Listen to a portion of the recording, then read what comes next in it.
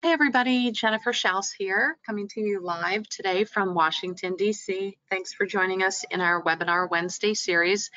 Today we're going to cover SpaceX, but before we do, we've got a couple slides to get through. First is a reminder that all of our webinars are complimentary and recorded.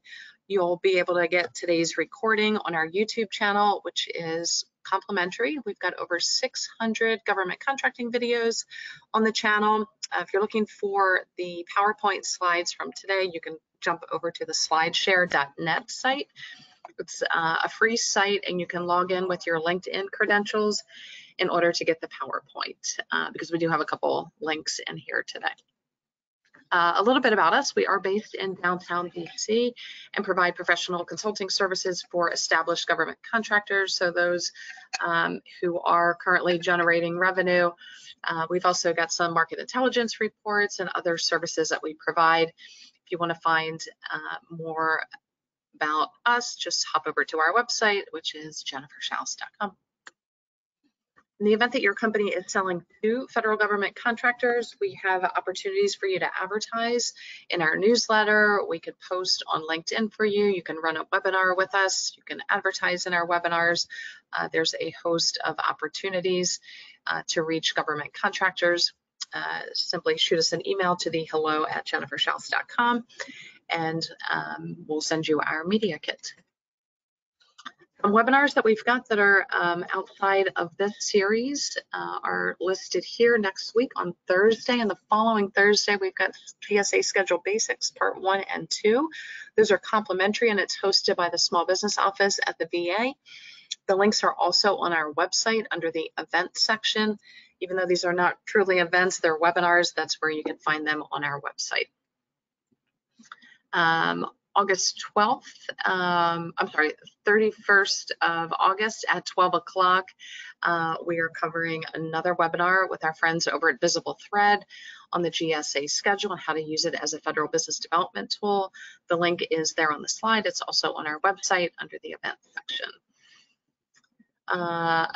With the SBA, we're putting on a webinar on subcontracting opportunities within the Veterans Affairs. The link is here on this slide. It's also on our website under the events section. We'll reach into next month, and on September 14th, cover the GSA schedule requirements, proposal prep, and what's next. That's with the Virginia PTAC Apex Accelerator. October 26th, we then cover capitalizing on the new fiscal year contracts. So that'll be FY24 contracts. These are all complimentary webinars. Your registration link is there at the bottom of the screen. Again, it's also on our website under the event section. October 19th, we're jumping back into GSA schedules with our friends at GovSpend and FedMine.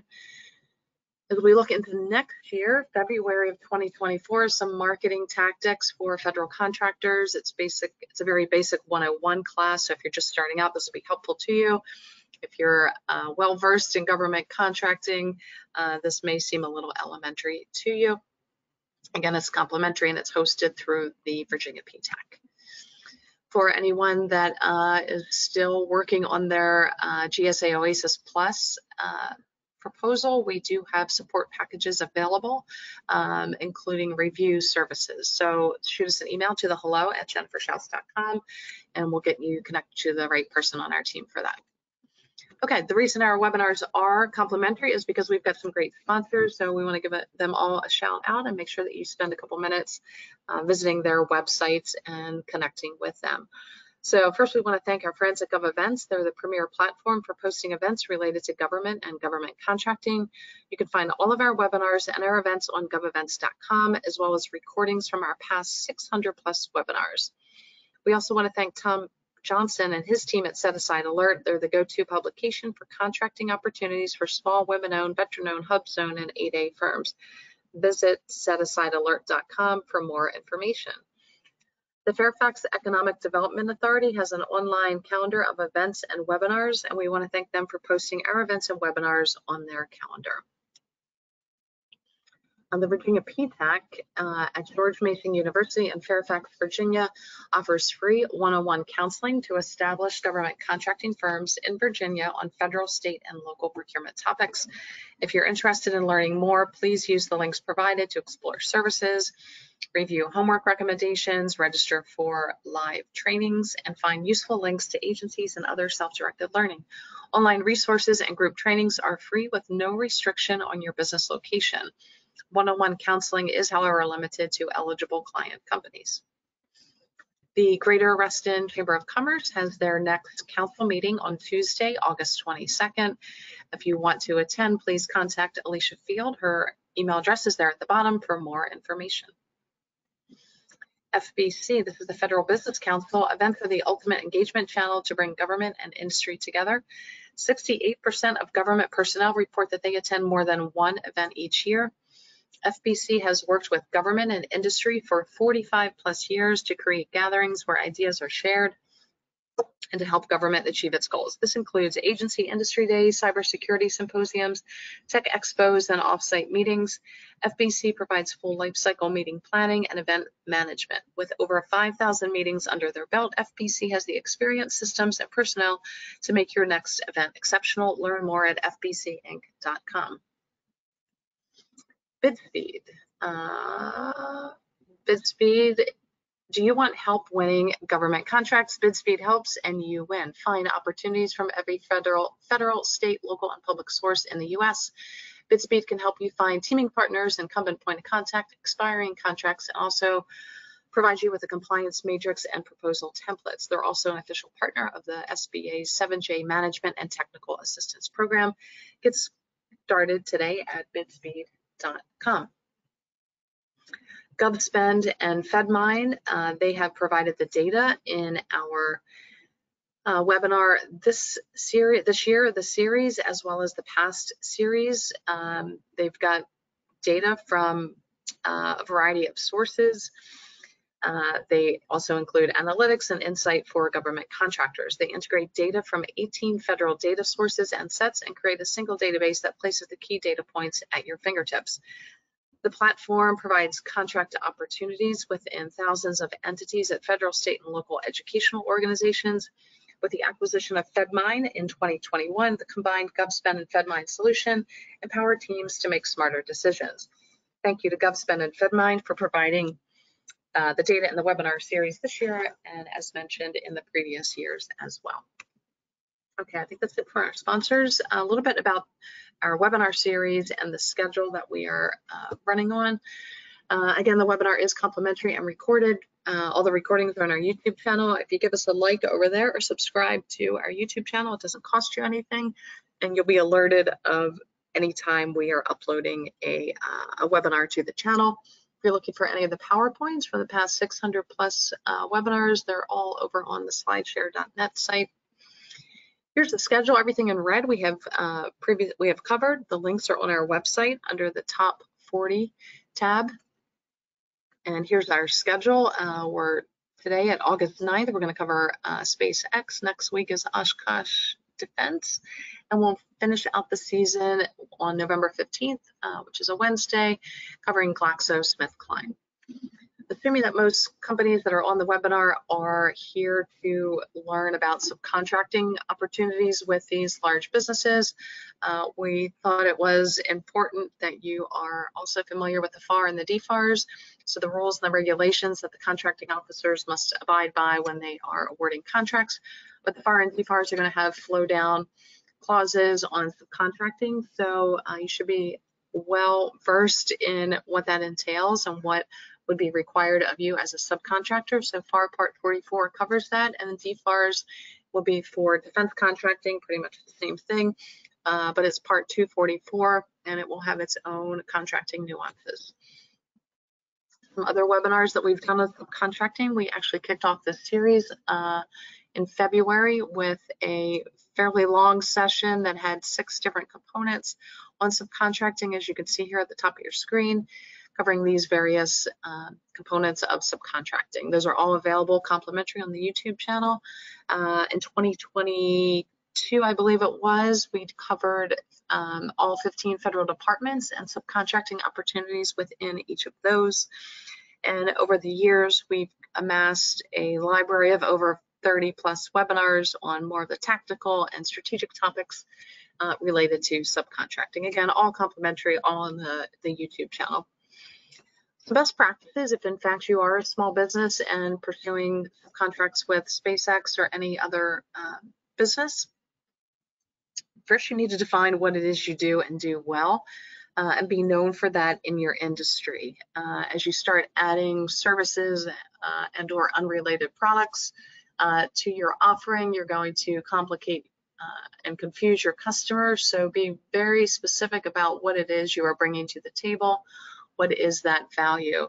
And your value can be a superior capability, something unique to your business. It could be a lower price. You could be bringing a relationship from an existing contract that you have with an agency or department to the prime. You've got to bring something other than just saying that you found an opportunity, or just saying that you check a box for small women-owned, veteran-owned hub zone, or something along those lines.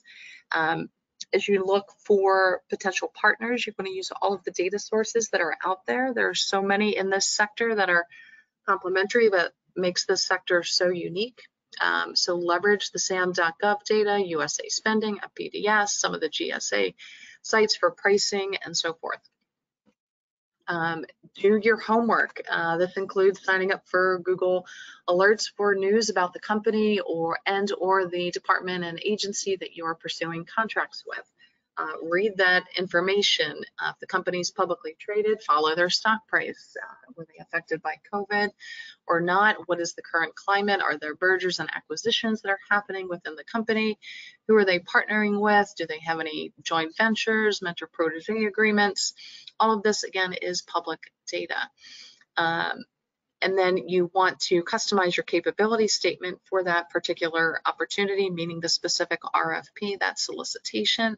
And you also want to customize the capability statement for the potential partner. Handing them a generic capability statement is not going to get you anywhere, because the recipient of that is probably getting hundreds and thousands of capability statements per day, per minute. So do something that's going to set you apart and show that you've done your homework. Once you have this piece of the homework done, I would suggest then registering on their website as a small business. Most of these large businesses do have a section on their site where you can, in fact, register. If there's an opportunity to upload a capability statement, again, make sure it's customized. Sign up for their newsletter. Find out what associations they are members of, what events are they attending, what trade shows are they going to, are there speaking opportunities where they will be present and speaking. If so, then find out who is speaking, connect with them on LinkedIn with a specific message and not just a checkbox to connect with them. Look for the small business liaison officers, the program managers, and other people within the company that can help you advance to the next level. Again, you have to bring something to the table, so don't just ask them what they can do for you. That's not why they are there. You should have done your homework, again, to find solicitations and opportunities that you are bringing to the large business. Okay, so with that, we are covering today SpaceX. I think a household name that most people know, some basic info here, link to the website. You can also hop over to Space Exploration Technologies, which will give you additional information. Should you want to be a supplier or small business subcontractor to the company, we suggest that you register there on the supplier registration site. What we're looking at here in the SAM.gov database is in fact based on this UEI number. So all of the data that we're looking at, this is actually old information for Jacobs, I apologize. So we are looking at SpaceX today. LinkedIn information here, SpaceX company LinkedIn page. We obviously know that this is a company of Elon Musk, one of his many. And then here are some contacts on LinkedIn that we found for you. Capture Manager. this person's probably out there hunting for opportunities, so they're not going to be probably your right point of contact if you're a small business. Government affairs is probably more involved with lobbying. Angela Stever is your contracts director, and she is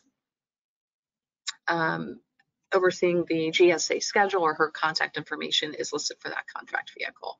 So you probably need to continue to do some sleuthing there to find out who your right contact is. On the civilian side, we've got a little bit of revenue here, not a ton, and this is really not the focus of the company, or at least the dollars are not indicating that.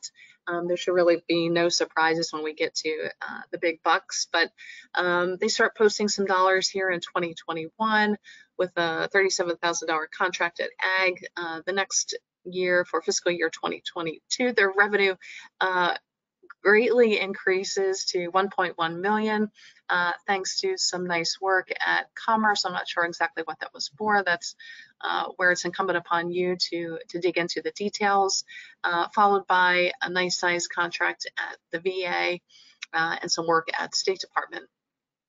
When we look at 23, we've got some more numbers on the board, and they will probably, in my guess, surpass what they did in 2022, but obviously that's not definitive because their largest contract, again, was with Commerce in last fiscal year, and it looks somewhat, well, obviously a lot smaller this year. However, numbers are not complete, and there's still time left in Q4, which is usually where we see the bulk of the purchases. So will be interesting to see what Commerce, what SpaceX post for work that they're doing at Commerce. The bulk of the dollars for 2023 are showing at DHS. So again, devil is in the details here, where it will be incumbent upon you to dig in to find out what exactly they are doing at DHS. On the defense side, numbers are a lot more significant here, but still not the bulk of the work. 409 million in 2019, dips a little bit in 2022, perhaps due to COVID. Not sure. It's hard to tell just by looking at these numbers, just making some assumptions. They come back strong in fiscal year 2021 with more than doubling the revenue from 2022 on the defense side. They continue then to see growth in 2022, fiscal year 2022. And not looking great for 2023, but keep in mind that these numbers, again, are, as we mention every week, 3 months behind for defense contracting. So there's still going to be some decent numbers that are posted for the Air Force or DoD headquarters, or even the Navy. Navy looks like it could be slowing down, but and then Army is not showing anything, but again, there could be something to post in Q4 that has not been that's not yet visible or not yet reconciled on FBDS or SAM.gov. So keep in mind, these numbers are 3 months behind, and we still will have probably some decent contracts that are going to be showing up here in Q4. So more numbers, greater revenue on the defense side versus civilian, but where the real action is at here for SpaceX is with the independent agencies. If you look at the totals as we go across, 2019 close to $1 billion. They drop a little bit in 2020. Again, this is all based on NASA contracts. They come back strong in 2021.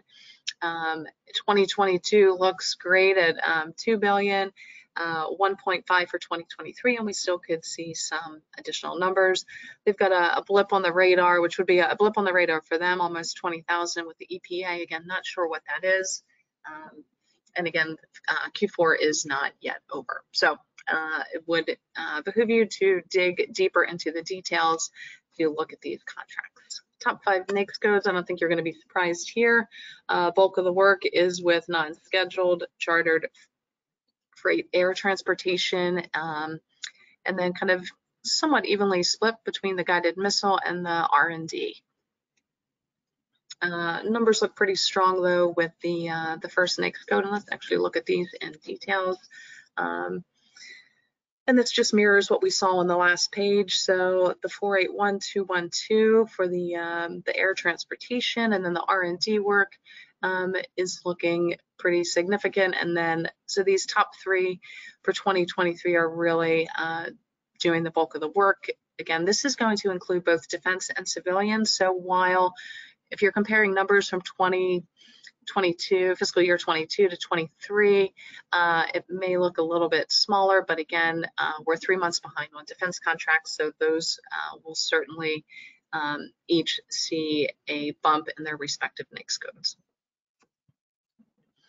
On the civilian side, these are subcontracts. VA, which is what we saw previously, would be worth digging into to find out what exactly they're doing there. On the defense side, more or less mirroring what we saw in the previous slide, so some decent opportunities for subcontracting. The independent, again, similar to what we saw on just the regular contracts with NASA. And so again, it's really going to come down to if you're interested in working with them, doing a little bit more homework here. When we look at the subcontracts, we're not showing anything in FSRS, and same thing here. So when we look at their GWACs, the government-wide acquisition contracts, they do have a GSA schedule.